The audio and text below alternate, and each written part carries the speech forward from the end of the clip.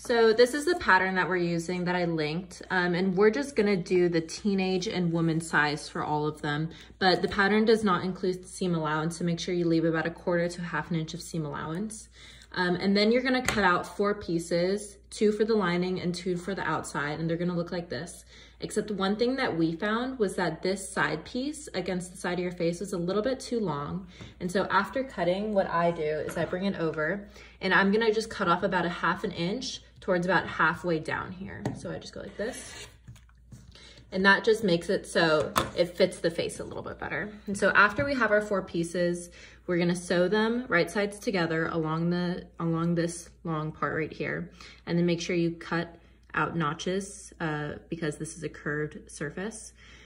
And also press them open, which makes it easier and fit better against your face. So we have both of those. And then you're gonna pin together the front and the back, the lining. And so what I like to do is I like to pin the top part, which is this that goes against your nose, and then the bottom, obviously again, right sides together. And then this is where elastic is gonna come in. And so we found that about 5 to 6 inches of elastic is perfect. And so then I'm going to pin them in place like this. So you can see. It's 1/4 inch elastic. Yeah, this is a 1/4 inch elastic. And so if I were to pin this one on this side, you'd set it along like this, about 1/4 inch in, fold it over, and then put your 2 pins in place. Just like that.